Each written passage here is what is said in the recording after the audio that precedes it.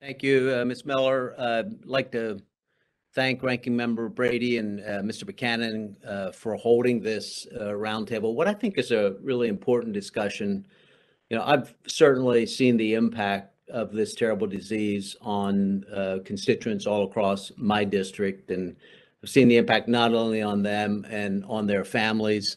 And so I, along with some of my other colleagues here, were members of the Bipartisan Congressional Task Force on Alzheimer's disease. And, I've always been a strong supporter of research to develop treatments and cures for some of these very, very difficult diseases. Again, because it's the right thing to do, I believe.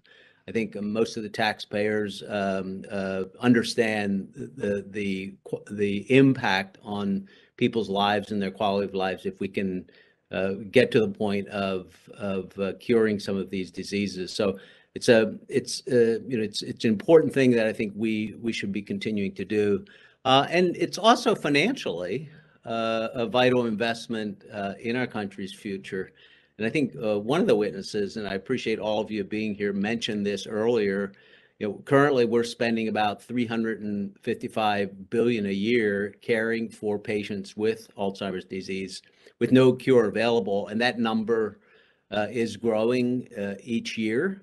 And in fact, it's projected that by 2050, absent any significant innovations in treatments or in finding a cure, our children actually will be spending over $1 trillion a year fighting this brutal disease. And so I think a lot's been said here already. I don't know that I have a whole lot additional to add, except to say that we should put policies in place that not only directly invest, but also ensure that the market is incentivized to develop these therapies that can make a difference in people's lives. And that's why I think CMS action in this is so misguided, because of the impact that it's going to have on people's lives. And it will disproportionately affect, for example, rural patients, lower income patients, minority patients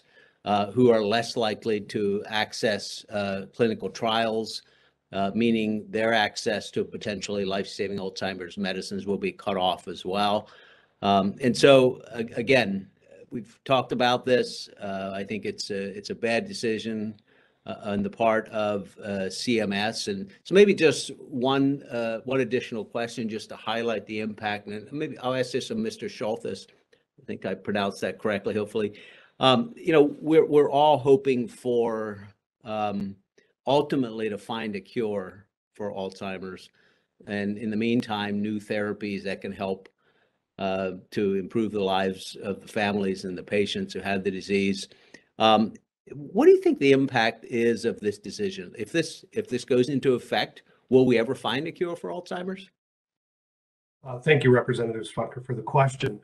One of the problems we've seen, and there's a general belief, I think, among certain of your colleagues, that you can reduce the amount of reimbursement, I don't want to say arbitrarily, nor do I want to say capriciously, but you can make a decision that will radically reduce the investments and the reimbursement that you give to a drug without impacting research and development. And the general belief that we've heard when we've had these discussions on the Hill is, well, we can cut pricing by 50, 60%, and it's going to force the companies to only focus on Alzheimer's disease, to only focus on Parkinson's disease, when the statistics would dictate it's going to have the exact opposite impact. They will run away from those to things that will actually give a better return on investment. So you're going to lose investment in these hard to treat diseases because the risk reward is completely out of whack at that point. In investing, you call it the cleanest dirty shirt in the hamper. It's a fallacy where at a certain point, you're always going to take the cleanest dirty shirt. And I think there's a belief that you can always make the shirt dirtier and dirtier, but eventually you don't go to the hamper and you buy new clothes. And investors are just going to stop investing in this class of therapy, and they'll start investing in apps. They'll start investing in technology. They'll start investing in energy platforms, maybe nuclear power.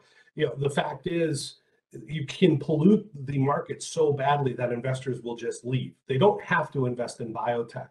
And this fallacy that you're always going to be able to impact pricing without impacting market access is absurd. We did a very large study last year where we looked at the pricing differentials between the US and Europe.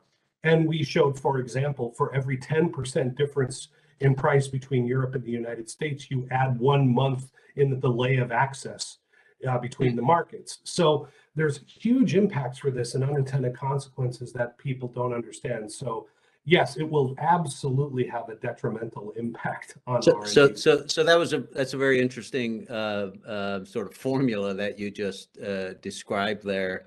So how much longer will we have to wait for a cure due to this decision that will severely limit coverage right now? How much longer do you think we have to wait for a cure for Alzheimer's?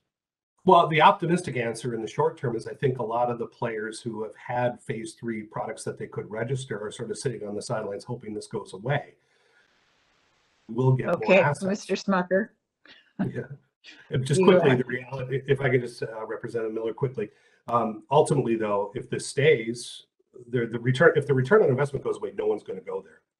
They will leave that sector. Yeah. Thanks. Thank you.